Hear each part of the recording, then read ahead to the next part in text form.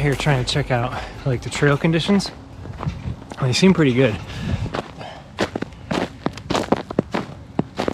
The temperature has been way below freezing for quite a while now, like 3 or 4 days. But yeah, trying to check this out because tomorrow I want to get some decent trail miles in with some vertical gain. So that's why we're out here right now, just doing a little pass through the celery bog, which is absolutely beautiful. Let's take this little jaunt out here and show you. There's a bunch of birds out here. Oh my gosh, look at this.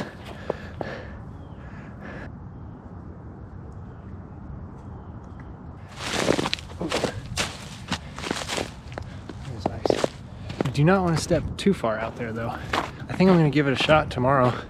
Head out to that secret place and get some climbing in tomorrow. It's not supposed to warm up too much today, so I'm thinking that the conditions should be pretty much the same as they are right now. But man, I've got some like weird pains going on in my legs. It's like different spots. Like comes and goes. I don't know what it is. Need to make sure I get some good foam rolling in tonight. Alright, let's go.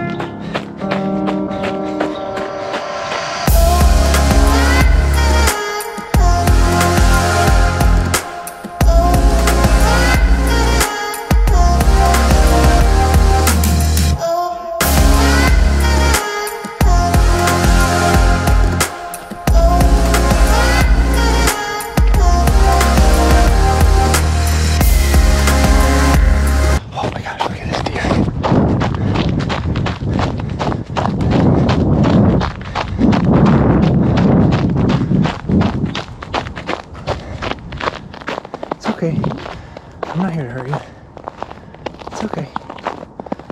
I'm not gonna hurt you. Yeah. How's it going? Look at you.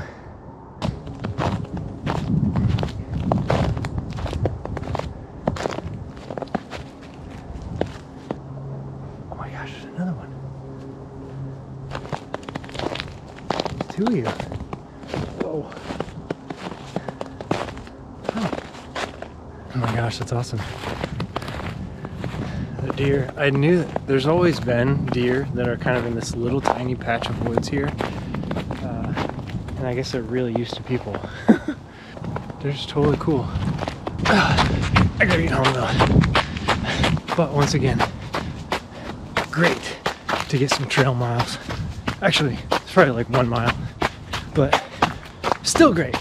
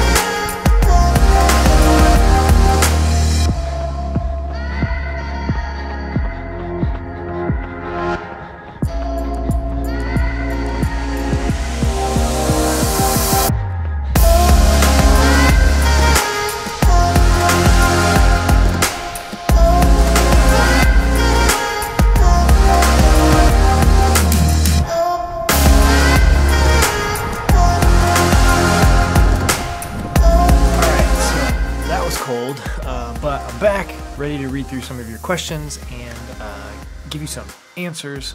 I think this will be a fun one. I have no idea what I'm about to read.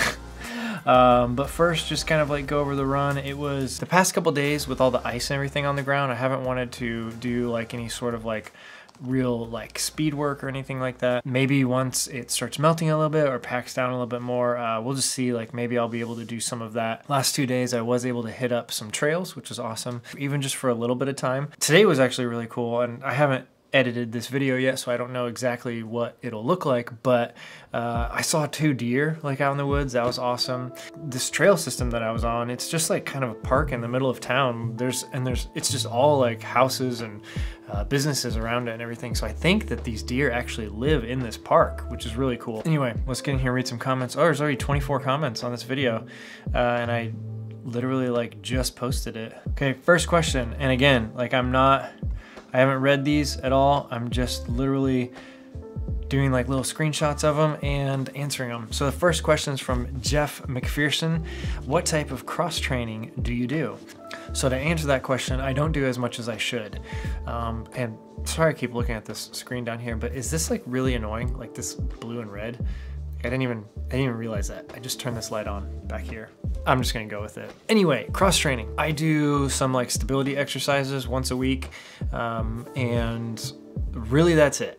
I don't do any weights. I don't do any sort of like CrossFit or any other sports. It's pretty much just running and some like stability, like body weight exercises once a week. A lot of people have been asking for a video on that, so I'll probably put one together soon. So the next question is from Rocky Runs. He said, hey Ryan, thanks for doing the daily vlogs, great videos. You're welcome. He says, my question is, would you recommend an easy to learn video editing software apart from DaVinci Resolve? DaVinci Resolve is great because it's free. And it's actually also one of the easier ones to learn. I would say probably the easiest is iMovie that comes with Mac computers. And then Final Cut is like, it just builds off that. So those are probably like the easiest to learn, I would say. DaVinci Resolve is just, it's really great. And it's also really easy. The cut page is like, you can start there. So I don't know if there's really anything easier than that aside from iMovie. So here's a good question. Clint, as a trail runner, says, what do you do with the camera stick when you're filming?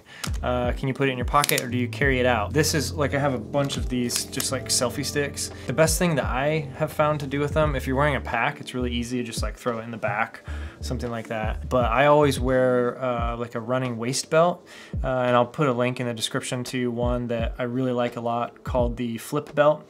And I can just like slide it in that belt and it just kind of stays there either in the back or the front. You know, every once in a while I do have to carry it though, like if the laundry situation wasn't worked out ahead of time. Yeah, I will have to like just carry it, but usually not on really long runs. Usually I'll have somewhere to put it. Okay, so here's a question from Aaron Townsend, and you'll see he's got a little mountain logo next to his name, and that's because he's a member of this channel. So if you want to just support what I do here, that's the best way to do it. So thank you, Aaron, for being a member. He says, any thoughts on your year of running? Accomplishments, setbacks, goals not met? What do you want to improve on? Yeah, so at the beginning of the year, I had huge goals as far as like races and everything. Obviously that didn't happen. Cruel Jewel got canceled right away, which was sad. And so from then it was kind of like all the goals were like out the window, except for the ones that I could control. So I still had the goal of running 2,000 miles for the year, and I did that, and I'm actually almost at 2,300, which is really cool. Didn't really have any like setbacks or anything like that, and I was able to run a 100-miler, which was pretty incredible that it actually happened. So yeah, I would say as far as running this year, it's been really great. I was also able to run every day. I had a run streak that was like almost 300 days long. Honestly, like this year for running has been great. So I have really nothing to complain about. All right, next question is from Tristan Emreyui. Says, hey Ryan, first of all, thank you for the really cool videos. You're welcome. I've been really enjoying watching them every day. My question is, do you have any advice to give less experienced runners, namely about the gap from semi-marathon to full marathon? Anyways, thanks, stay safe, sending positive vibes from France. France, that's awesome. You know, the jump from like a marathon, like a half marathon up to a full marathon, it's gonna be just a lot more time on your feet. Long runs are gonna be longer. A lot of your short runs and mid runs are gonna be pretty much the same. Your pace is probably gonna be a little bit slower when you jump from the half marathon to the full marathon. But the biggest thing is going to be those long runs. Instead of a long run of maybe like 9, 10, or 11 miles, it's going to be, once you get closer to your race, your longer runs are going to be 17, 18 miles, 20, maybe 21, something like that. So that would be the biggest thing. You're also gonna have to worry about nutrition a lot more. So you have to practice with that. It's gonna take more time to train properly for a full marathon than a half marathon. And then once that, you're just on a roll after that. So that would be my advice. All right, that's it. This was great. This was really fun. And there's a bunch of questions I didn't get to, but I will respond to them in the comments. So check back for that. But yeah, it was great. Thanks for stopping by. Today was a really cold run. Tomorrow, hopefully I'll be running some trails for real, more than just like a little loop like I did yesterday and today. So yeah, stop on back by for that, and I will see you again tomorrow. Bye.